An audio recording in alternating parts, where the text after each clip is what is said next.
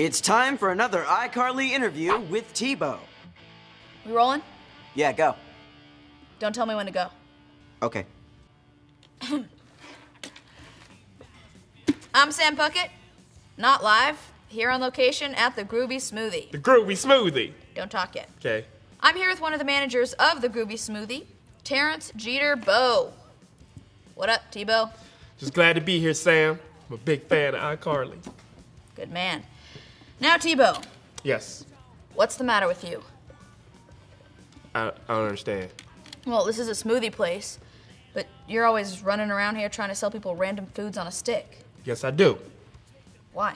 I think at a restaurant, the presentation of the food is just as important as the taste of the food. So, in your brain, you decided that food is more appealing when impaled on a stick. Oh, there's no doubt about it. How do you know? I tested it. You tested it. About a year ago, I was walking around here selling bananas. Bananas. Yeah, but out of a bucket.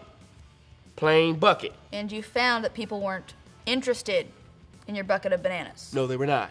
I only sold 2. But then, Then, the next day, I stuck all the bananas I had left on a stick.